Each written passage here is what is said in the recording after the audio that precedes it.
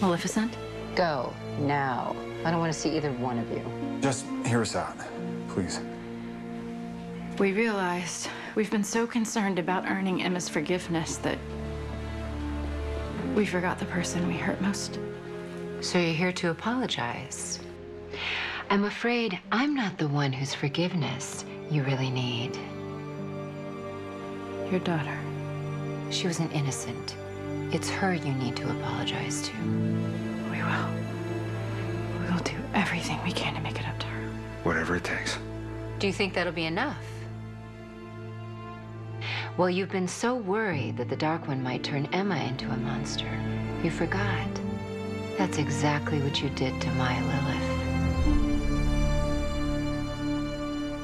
So if I won't forgive you, why would she?